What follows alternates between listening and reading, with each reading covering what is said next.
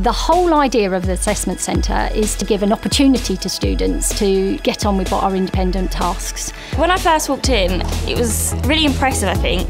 It's good to have a space where you can sort of just get on with your own work, but still have the support of teachers around if you need to. It's a supporting role in addition to what the teachers can add in subject specialism. I was surprised at the amount of computers that they have because it definitely fits many students. The exciting bit about it is the fact that you see a whole range of uses.